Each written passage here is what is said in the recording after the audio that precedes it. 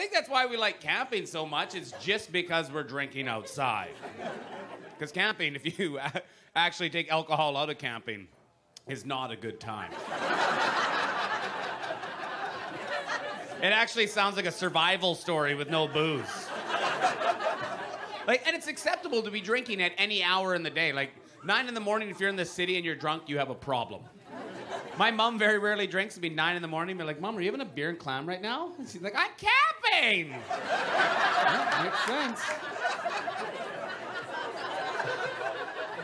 You could have the exact same weekend, with or without booze, sounds completely different. No alcohol, you're like, hey, how was your weekend? It was terrible. We were up north in the bush. It was cold and rainy. There was no cell phone reception. I couldn't even update my status. We didn't bring enough food to eat. We had to try to catch our own food to eat. We had to build a fire at night for heat, sleep in a tent. Mike puked in the tent. It was the worst weekend ever. You had alcohol to the exact same weekend. Like, hey, how was your weekend? Awesome. Man, we're up north in the bush. It was cold and rainy. There's no cell phone reception, which is deadly because Jeff's old lady couldn't get a hold of him. He's like old school Jeff, drinking all day.